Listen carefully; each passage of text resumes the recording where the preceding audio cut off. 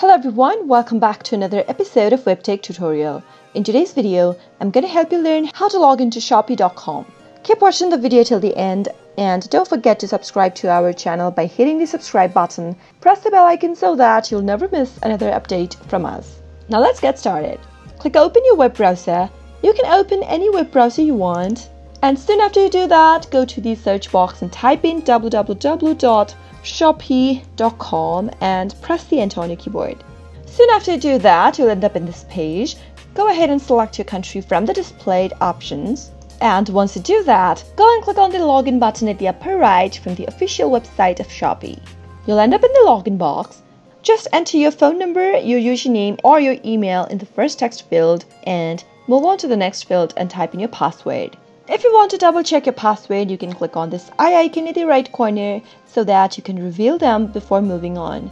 If you've forgotten your password, click on Forgot Password link right below the login button and follow the instructions to reset to a new password. If you want to log in with your SMS option, click on Login with SMS and an SMS verification code will be sent to your mobile number. Simply enter the code and you'll be able to log into your account just like that. You can also log in using your Facebook account, your Google account, and your Apple account. After you're done entering the credentials, click on the login button. And just like that, you'll be logged into your Shopee account. Go through the categories displayed and start shopping. That is how you can easily log into your Shopee account. I hope the tutorial was helpful to you. If it was, go ahead and give it a thumbs up. Feel free to comment down in the comment box if you have a question or a feedback for us. I'll soon be back with more tutorial episodes. Goodbye till then.